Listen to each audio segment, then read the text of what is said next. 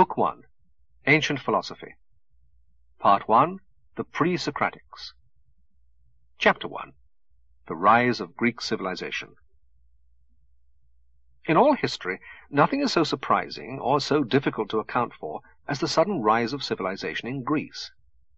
Much of what makes civilization had already existed for thousands of years in Egypt and in Mesopotamia, and had spread thence to neighboring countries. But certain elements had been lacking until the Greeks supplied them. What they achieved in art and literature is familiar to everybody, but what they did in the purely intellectual realm is even more exceptional. They invented mathematics and science and philosophy. Footnote. Arithmetic and some geometry existed among the Egyptians and Babylonians, but mainly in the form of rules of thumb. Deductive reasoning from general premises was a Greek innovation. End of footnote. They first wrote history as opposed to mere annals. They speculated freely about the nature of the world and the ends of life, without being bound in the fetters of any inherited orthodoxy. What occurred was so astonishing that until very recent times men were content to gape and talk mystically about the Greek genius. It is possible, however, to understand the development of Greece in scientific terms, and it is well worth while to do so. Philosophy begins with Thales, who fortunately can be dated by the fact that he predicted an eclipse, which, according to the astronomers, occurred in the year 585 BC. Philosophy and science, which were not originally separate, were therefore born together at the beginning of the 6th century. What had been happening in Greece and neighboring countries before this time? Any answer must in part be conjectural, but archaeology, during the present century, has given us much more knowledge than was possessed by our grandfathers. The art of writing was invented in Egypt about the year 4000 BC, and in Babylonia not much later. In each country, writing began with the pictures of the objects intended. These pictures quickly became conventionalized, so that words were represented by ideograms, as they still are in China. In the course of thousands of years, this cumbrous system developed into alphabetic writing. The early development of civilization in Egypt and Mesopotamia was due to the Nile, the Tigris, and the Euphrates, which made agriculture very easy and very productive. The civilization was in many ways similar to that which the Spaniards found in Mexico and Peru. There was a divine king with despotic powers. In Egypt he owned all the land. There was a polytheistic religion with a supreme god to whom the king had a specially intimate relation. There was a military aristocracy and also a priestly aristocracy. The latter was often able to encroach on the royal power if the king was weak or if he was engaged in a difficult war. The cultivators of the soil were serfs, belonging to the king, the aristocracy, or the priesthood. There was a considerable difference between Egyptian and Babylonian theology. The Egyptians were preoccupied with death, and believed that the souls of the dead descend into the underworld, where they are judged by Osiris according to the manner of their life on earth. They thought that the soul would ultimately return to the body. This led to mummification and to the construction of splendid tombs. The pyramids were built by various kings at the end of the 4th millennium BC and the beginning of the 3rd. After this time, Egyptian civilization became more and more stereotyped, and religious conservatism made progress impossible. About 1800 BC, Egypt was conquered by Semites named Hyksos, who ruled the country for about 2 centuries. They left no permanent mark on Egypt, but their presence there must have helped to spread Egyptian civilization in Syria and Palestine. Babylonia had a more warlike development than Egypt. At first, the ruling race were not Semites, but Sumerians, whose origin is unknown. They invented cuneiform writing, which the conquering Semites took over from them. There was a period when there were various independent cities which fought with each other, but in the end Babylon became supreme and established an empire. The gods of other cities became subordinate, and Marduk, the god of Babylon, acquired a position like that later held by Zeus in the Greek pantheon. The same sort of thing had happened in Egypt, but at a much earlier time. The religions of Egypt and Babylonia, like other ancient religions, were originally fertility cults. The earth was female, the sun male. The bull was usually regarded as an embodiment of male fertility, and bull gods were common. In Babylon, Ishtar, the earth goddess, was supreme among female divinities. Throughout Western Asia, the Great Mother was worshipped under various names. When Greek colonists in Asia Minor found temples to her, they named her Artemis, and took over the existing cult. This is the origin of Diana of the Ephesians. Footnote. Diana was the Latin equivalent of Artemis. It is Artemis who is mentioned in the Greek Testament, where our translation speaks of Diana. End of footnote. Christianity transformed her into the Virgin Mary, and it was a council at Ephesus that legitimated the title Mother of God as applied to Our Lady. Where a religion was bound up with the government of an empire, political motives did much to transform its primitive features. A god or goddess became associated with the state, and had to give not only an abundant harvest, but victory in war. A rich priestly caste elaborated the ritual and theology, and fitted together into a pantheon the several divinities of the component parts of the empire. Through association with government, the gods also became associated with morality. Lawgivers received their codes from a god, thus a breach of the law became an impiety. The oldest legal code still known is that of Hammurabi, king of Babylon, about 2100 BC. This code was asserted by the king to have been delivered to him by Marduk.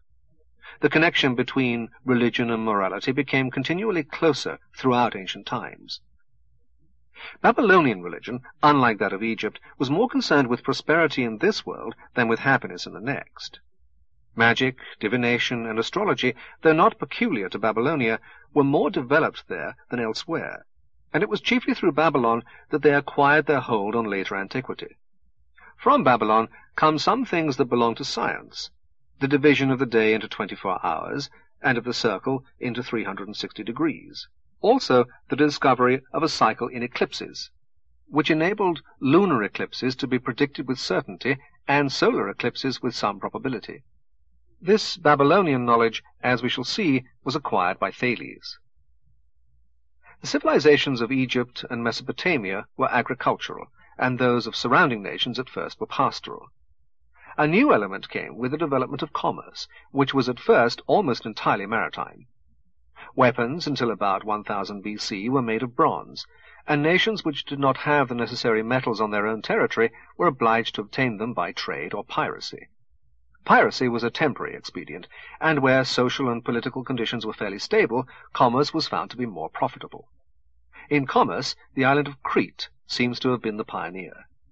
For about 11 centuries, say from 2500 BC to 1400 BC, an artistically advanced culture, called the Minoan, existed in Crete. What survives of Cretan art gives an impression of cheerfulness and almost decadent luxury, very different from the terrifying gloom of Egyptian temples. Of this important civilization, almost nothing was known until the excavations of Sir Arthur Evans and others. It was a maritime civilization, in close touch with Egypt, except during the time of the Hyksos. From Egyptian pictures, it is evident that the very considerable commerce between Egypt and Crete was carried on by Cretan sailors. This commerce reached its maximum about 1500 BC. The Cretan religion appears to have had many affinities with the religions of Syria and Asia Minor, but in art there was more affinity with Egypt, though Cretan art was very original and amazingly full of life. The center of the Cretan civilization was the so-called Palace of Minos, at Knossos, of which memories lingered in the traditions of classical Greece. The palaces of Crete were very magnificent, but were destroyed about the end of the 14th century BC, probably by invaders from Greece. The chronology of Cretan history is derived from Egyptian objects found in Crete, and Cretan objects found in Egypt. Throughout, our knowledge is dependent on archaeological evidence. The Cretans worshipped a goddess, or perhaps several goddesses. The most indubitable goddess was the mistress of animals, who was a huntress, and probably the source of the classical Artemis. Footnote. She has a male twin, or consort, the master of animals, but he is less prominent. It was at a later date that Artemis was identified with the Great Mother of Asia Minor. End of footnote. She or another was also a mother. The only male deity, apart from the master of animals, is her young son. There is some evidence of belief in an afterlife, in which, as in Egyptian belief, deeds on earth receive reward or retribution. But on the whole, the Cretans appear, from their art, to have been cheerful people, not much oppressed by gloomy superstitions. They were fond of bullfights, at which female as well as male toreadors performed amazing acrobatic feats. The bullfights were religious celebrations, and Sir Arthur Evans thinks that the performers belonged to the highest nobility. The surviving pictures are full of movement and realism. The Cretans had a linear script, but it has not been deciphered. At home they were peaceful, and their cities were unwalled.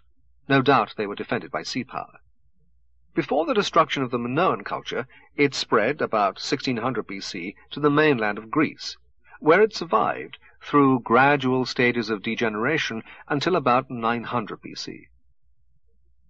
This mainland civilization is called the Mycenaean. It is known through the tombs of kings, and also through fortresses on hilltops, which show more fear of war than had existed in Crete. Both tombs and fortresses remained to impress the imagination of classical Greece. The older art products in the palaces are either actually of Cretan workmanship or closely akin to those of Crete. The Mycenaean civilization, seen through a haze of legend, is that which is depicted in Homer. There is much uncertainty concerning the Mycenaeans. Did they owe their civilization to being conquered by the Cretans? Did they speak Greek, or were they an earlier indigenous race? No certain answer to these questions is possible, but on the whole it seems probable that they were conquerors who spoke Greek, and that at least the aristocracy consisted of fair-haired invaders from the north who brought the Greek language with them. The Greeks came to Greece in 3 successive waves, first the Ionians, then the Achaeans, and last the Dorians. The Ionians appear, though conquerors, to have adopted the Cretan civilization pretty completely, as later the Romans adopted the civilization of Greece. But the Ionians were disturbed and largely dispossessed by their successors, the Achaeans. The Achaeans are known, from the Hittite tablets found at Boghaz-Köi, to have had a large organized empire in the 14th century BC. The Mycenaean civilization, which had been weakened by the warfare of the Ionians and Achaeans, was practically destroyed by the Dorians, the last Greek invaders. Whereas previous invaders had largely adopted the Minoan religion, the Dorians retained the original Indo-European religion of their ancestors. The religion of Mycenaean times, however, lingered on, especially in the lower classes, and the religion of classical Greece was a blend of the two. Although the above account seems probable, it must be remembered that we do not know whether the Mycenaeans were Greeks or not. What we do know is that their civilization decayed, that about the time when it ended iron superseded bronze, and that for some time sea supremacy passed to the Phoenicians. Both during the later part of the Mycenaean age and after its end, some of the invaders settled down and became agriculturists, while some pushed on, first into the islands in Asia Minor, then into Sicily and southern Italy, where they founded cities that lived by maritime commerce. It was in these maritime cities that the Greeks first made qualitatively new contributions to civilization. The supremacy of Athens came later, and was equally associated when it came with naval power. The mainland of Greece is mountainous and largely infertile, but there are many fertile valleys with easy access to the sea, but cut off by the mountains from easy land communication with each other. In these valleys, little separate communities grew up, living by agriculture and centering round a town, generally close to the sea. In such circumstances, it was natural that as soon as the population of any community grew too great for its internal resources, those who could not live on the land should take to seafaring. The cities of the mainland founded colonies, often in places where it was much easier to find subsistence than it had been at home. Thus, in the earliest historical period, the Greeks of Asia Minor, Sicily, and Italy were much richer than those of the Greek mainland. The social system was very different in different parts of Greece. In Sparta, a small aristocracy subsisted on the labor of oppressed serfs of a different race. In the poorer agricultural regions, the population consisted mainly of farmers, cultivating their own land with the help of their families. But where commerce and industry flourished, the free citizens grew rich by the employment of slaves, male in the mines, female in the textile industry. These slaves were, in Ionia, of the surrounding barbarian population, and were, as a rule, first acquired in war. With increasing wealth went increasing isolation of respectable women, who in later times had little part in the civilized aspects of Greek life, except in Sparta. there was a very general development, first from monarchy to aristocracy, then to an alternation of tyranny and democracy. The kings were not absolute, like those of Egypt and Babylonia. They were advised by a council of elders, and could not transgress custom with impunity. Tyranny did not mean necessarily bad government, but only the rule of a man whose claim to power was not hereditary. Democracy meant government by all the citizens, among whom slaves and women were not included. The early tyrants, like the Medici, acquired their power through being the richest members of their respective plutocracies. Often the source of their wealth was the ownership of gold and silver mines, made the more profitable by the new institution of coinage, which came from the kingdom of Lydia, adjacent to Ionia. Coinage seems to have been invented shortly before 700 BC. One of the most important results to the Greeks of commerce or piracy, at first the two are scarcely distinct, was the acquisition of the art of writing. Although writing had existed for thousands of years in Egypt and Babylonia, and the Minoan Cretans had a script which has not been deciphered, there is no conclusive evidence that the Greeks knew how to write until about the 10th century BC. They learnt the art from the Phoenicians, who, like the other inhabitants of Syria, were exposed to both Egyptian and Babylonian influences, and who held the supremacy in maritime commerce until the rise of the Greek cities of Ionia, Italy, and Sicily. In the 14th century, writing to Akhenaten, the heretic king of Egypt, Syrians still used the Babylonian cuneiform. But Hiram of Tyre, 969 to 936, used the Phoenician alphabet, which probably developed out of the Egyptian script. The Egyptians used at first a pure picture writing. Gradually, the pictures, much conventionalized, came to represent syllables, the first syllables of the names of the things pictured, and at last single letters, on the principle of A was an archer who shot at a frog. Footnote. For instance, Gimel, the third letter of the Hebrew alphabet, means camel, and the sign for it is a conventionalized picture of a camel. End of footnote. This last step, which was not taken with any completeness by the Egyptians themselves, but by the Phoenicians, gave the alphabet with all its advantages. The Greeks, borrowing from the Phoenicians, altered the alphabet to suit their language, and made the important innovation of adding vowels instead of having only consonants. There can be no doubt that the acquisition of this convenient method of writing greatly hastened the rise of Greek civilization. The first notable product of the Hellenic civilization was Homer. Everything about Homer is conjectural, but the best opinion seems to be that he was a series of poets rather than an individual. Probably the Iliad and the Odyssey between them took about 200 years to complete. Some say from 750 to 550 BC, while others hold that Homer was nearly complete at the end of the 8th century. The Homeric poems, in their present form, were brought to Athens by Pisistratus, who reigned, with intermissions, from 560 to 527 BC.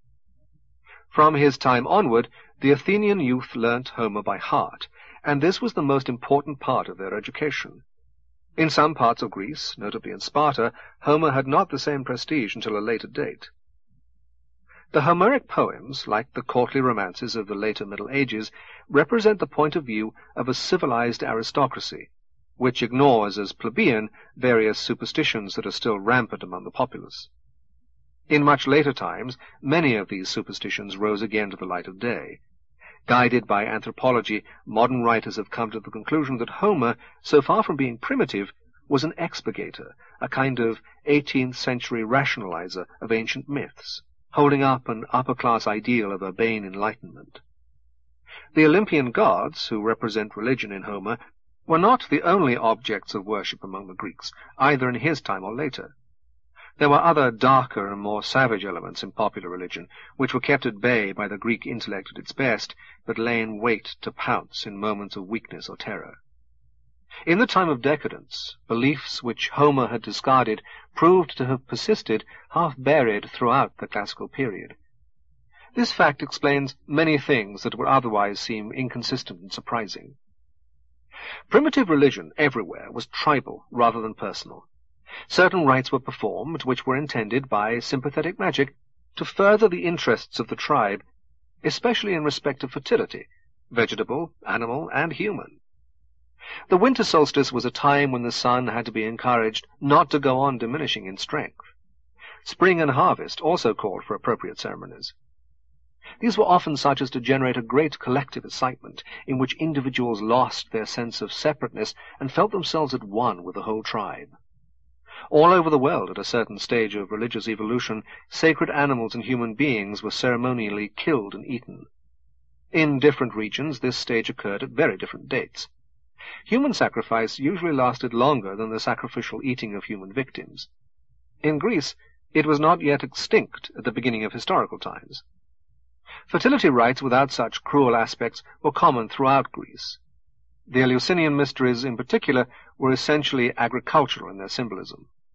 It must be admitted that religion in Homer is not very religious. The gods are completely human, differing from men only in being immortal and possessed of superhuman powers. Morally, there is nothing to be said for them, and it is difficult to see how they can have inspired much awe. In some passages, supposed to be late, they are treated with Voltairean irreverence.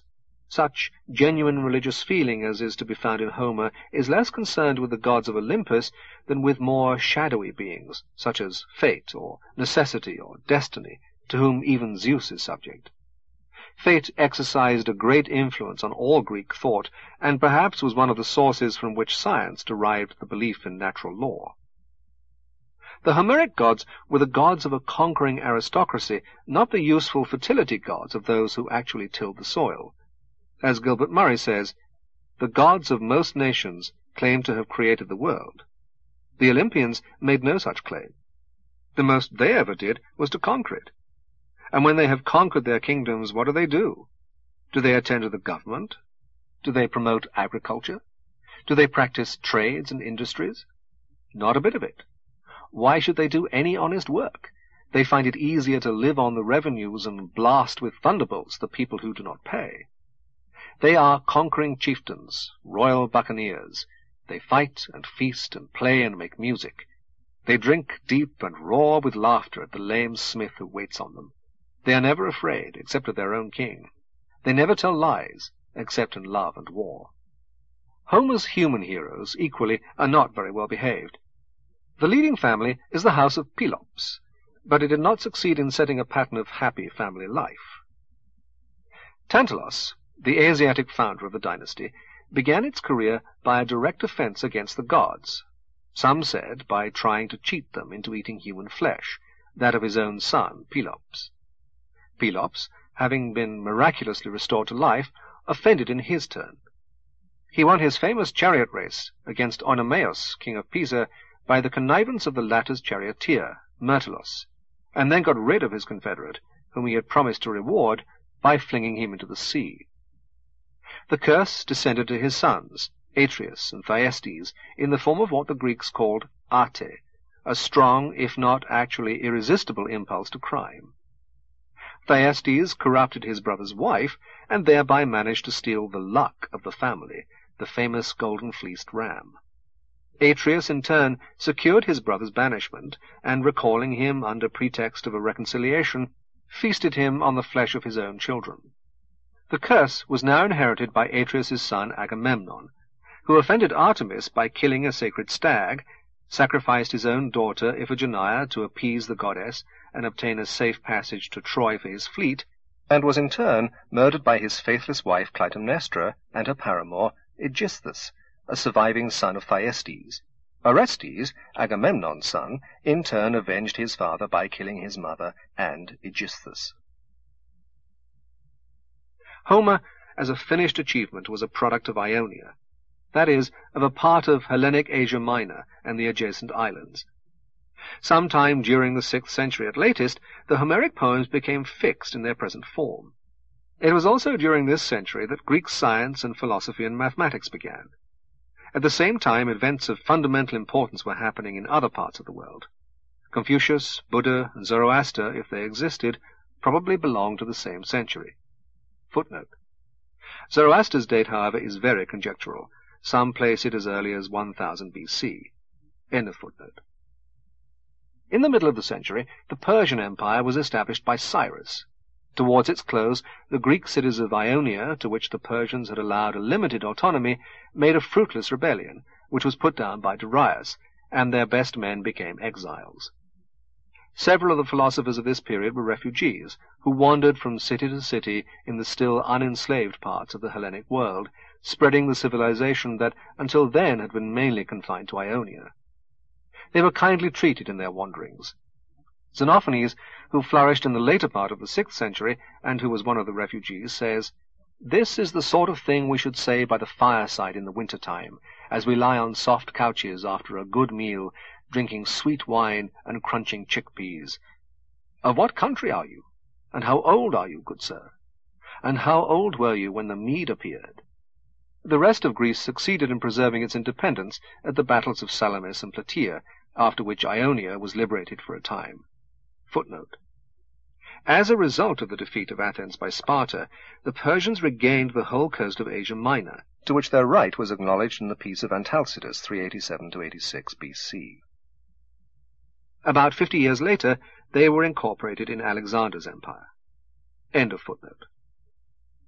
Greece was divided into a large number of small independent states, each consisting of a city with some agricultural territory surrounding it.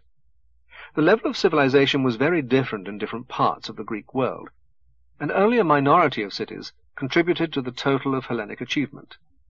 Sparta, of which I shall have much to say later, was important in a military sense, but not culturally. Corinth was rich and prosperous, a great commercial centre, but not prolific in great men. Then there were purely agricultural, rural communities, such as the proverbial Arcadia, which townsmen imagined to be idyllic, but which really was full of ancient barbaric horrors. The inhabitants worshipped Pan, and had a multitude of fertility cults, in which often a mere square pillar did duty in place of a statue of the god. The goat was the symbol of fertility, because the peasants were too poor to possess bulls. When food was scarce, the statue of Pan was beaten. Similar things are still done in remote Chinese villages. There was a clan of supposed werewolves, associated probably with human sacrifice and cannibalism. It was thought that whoever tasted the flesh of a sacrificed human victim became a werewolf. There was a cave sacred to Zeus Lachios, the wolf Zeus.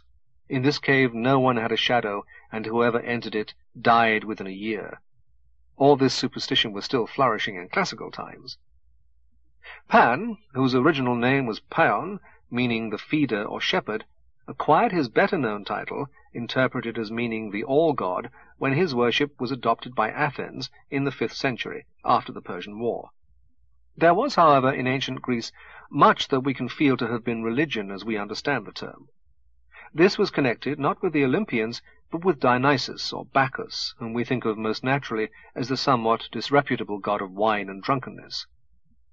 The way in which out of his worship there arose a profound mysticism, which greatly influenced many of the philosophers, and even had a part in shaping Christian theology, is very remarkable, and must be understood by anyone who wishes to study the development of Greek thought.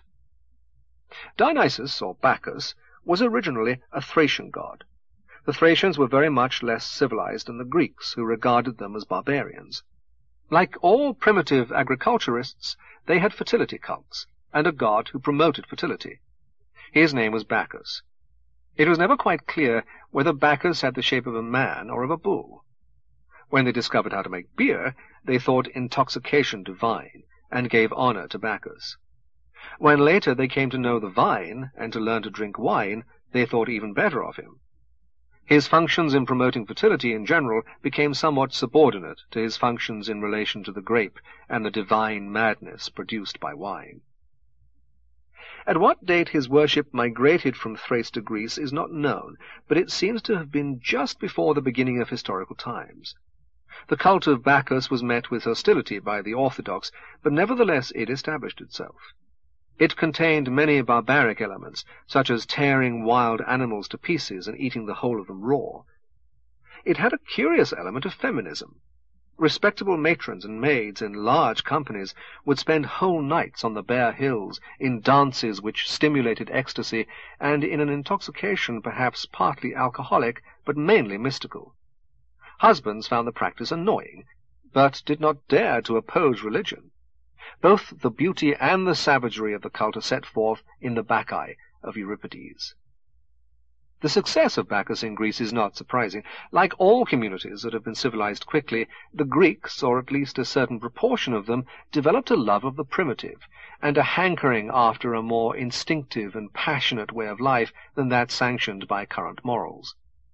To the man or woman who, by compulsion, is more civilized in behavior than in feeling, rationality is irksome, and virtue is felt as a burden and a slavery. This leads to a reaction in thought, in feeling, and in conduct. It is the reaction in thought that will specially concern us, but something must first be said about the reaction in feeling and conduct. The civilized man is distinguished from the savage mainly by prudence, or, to use a slightly wider term, forethought. He is willing to endure present pains for the sake of future pleasures, even if the future pleasures are rather distant. This habit began to be important with the rise of agriculture. No animal and no savage would work in the spring in order to have food next winter, except for a few purely instinctive forms of action, such as bees making honey or squirrels burying nuts. In these cases, there is no forethought. There is a direct impulse to an act which, to the human spectator, is obviously going to prove useful later on. True forethought only arises when a man does something towards which no impulse urges him, because his reason tells him that he will profit by it at some future date. Hunting requires no forethought, because it is pleasurable, but tilling the soil is labor, and cannot be done from spontaneous impulse. Civilization checks impulse not only through forethought, which is a self-administered check, but also through law, custom, and religion. This check it inherits from barbarism, but it makes it less instinctive and more systematic. Certain acts are labeled criminal and are punished. Certain others, though not punished by law, are labeled wicked, and expose those who are guilty of them to social disapproval. The institution of private property brings with it the subjection of women, and usually the creation of a slave class. On the one hand, the purposes of the community are enforced upon the individual, and on the other hand, the individual, having acquired the habit of viewing his life as a whole, increasingly sacrifices his present to his future. It is evident that this process can be carried too far, as it is, for instance, by the miser. But without going to such extremes, prudence may easily involve the loss of some of the best things in life. The worshipper of Bacchus reacts against prudence. In intoxication, physical or spiritual, he recovers an intensity of feeling which prudence had destroyed. He finds the world full of delight and beauty, and his imagination is suddenly liberated from the prison of everyday preoccupations. The Bacchic ritual produced what was called enthusiasm, which means, etymologically, having the god enter into the worshipper, who believed that he became one with the god. Much of what is greatest in human achievement involves some element of intoxication.